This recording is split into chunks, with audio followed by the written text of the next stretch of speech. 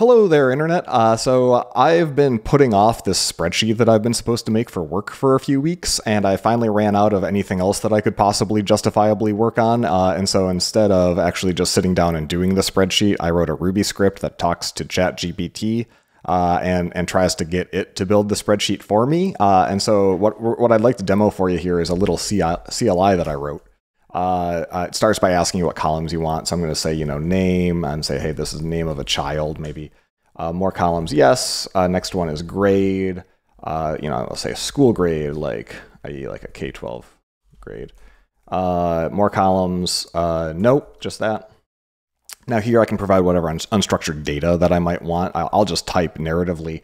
I'll say I have 4 children named Jack, Jill, Jane, and Gorby Puff Thunder Horse the third, and their ages are 6, 8, 13, and 16 respectively. See what it does with this. So it's going to generate a JSON response back that I'll render as a preview table, and then we can decide whether we want to accept it or ask for modifications. Okay, so it's giving me grade 1, 3, 8, and 11. That's not bad. We're going to say nope. Okay, now the AI here has a clarifying question. It can ask as many clarifying questions as it likes in each response. Is it correct to assume the age corresponds to grade? So 6 is 1. Yep, yes, that's correct. Please provide, okay, use first names only, because you can see that the Puff Thunder Horse gets lopped off there. See, it should just truncate that while keeping Jack, Jill, Jane. Okay, perfect.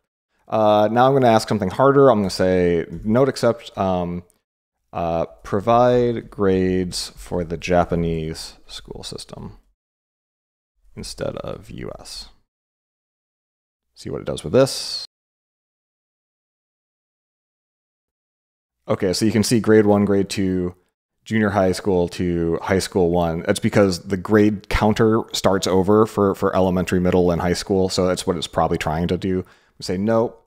Okay, so is it correct to interpret Japanese school system 6 years, grade 1, 8? Yes. Provide the Japanese grade in kanji. So format it like a Japanese person might. See what it does. All right, so it kind of did it. It says first year, second year, and then middle school second year and high school first year. I'm going to go ahead and just accept this because that's close enough for now.